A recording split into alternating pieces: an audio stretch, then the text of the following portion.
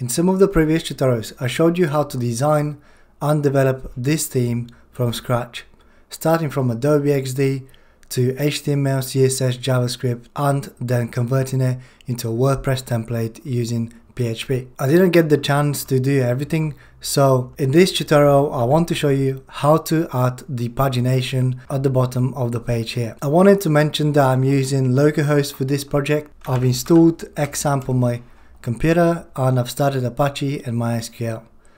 It's just easier to work as the files are locally stored and I can just edit them super quickly. I will be using Visual Studio Code as always, and I will go to File, Open Folder, and I will select the folder that I'm working on, which is under C, XAMPP, htdocs, WP Content, Themes, and then I've called my theme Basic WordPress Theme.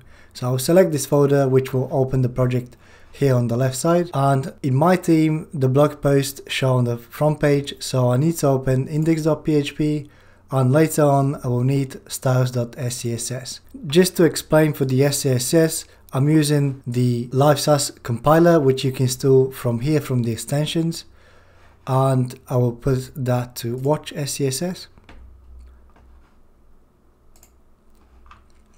This is our index page or front page of the website, and this is the actual code which displays each article here. So let's add the pagination. Adding pagination on WordPress is actually extremely easy. The first thing we need to do is open PHP, close PHP, and inside here we can echo. The function that we need to echo is called paginate links. Paginate_links. Okay, I will save the file and go back to my WordPress, refresh, and if I scroll to the bottom, we're not yet getting the pagination, and this is because I don't actually have enough blog posts here. So what I have to do is go to my dashboard, navigate to settings, reading, and I will just set the blog pages show at most to be 2.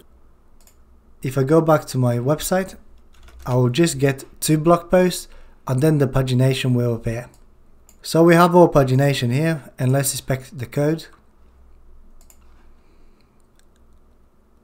Also let me show you that the pagination works. If I click next, we get in the URL and the page number, and then if I click next again, it goes to 3, and we can click on 2 and so on. The next thing I want to do, I want to space out the links so they fill the full width of the template. And if we inspect the code quickly, we'll see that we're getting some links, we're getting a span for the current page, and that's it. To make things a little bit neater and easier to style, what I'll do is I'll go back to Visual Studio Code and I will wrap the elements, the links, the pagination links in a nav HTML element, and I will give the nav HTML element a class of pagination. Then I will close the nav, and if I save and go back to the page and inspect the code again, you will see that everything is wrapped in this nav class pagination. That will make the links easier to style. So let's go back to style sheet .scss, and don't worry if you're using just a normal CSS, it's absolutely fine. And what I'll do is I'll target the nav.pagination, and I want to convert this to a grid, so let's display grid. And what I want to do is grid template columns, repeat, auto fit, min, max, and the minimum width for each column I want it to be around, let's say 10 pixels for now, and the maximum to be 1 fraction of the space available. So if I go back, you will see that we're getting everything nicely spaced, and if we inspect them, you will see that everything is spaced equally. Let's now center align the text. You can do this by text align center.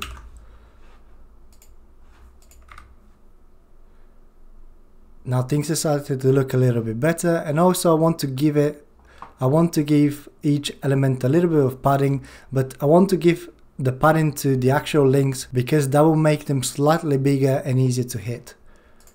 So to do this, we know that we have 8 refs, and also we know that the current link is wrapped in a span. So let's target all of them, and let's say padding 15 pixels, top and bottom, and left and right can be 0.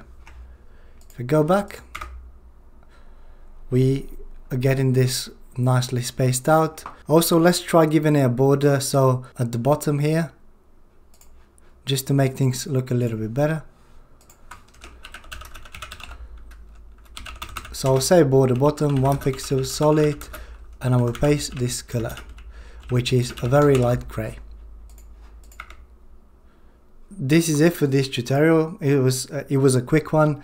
I hope you liked the video. If you found it useful, give it a thumbs up. If you have any questions, comment below.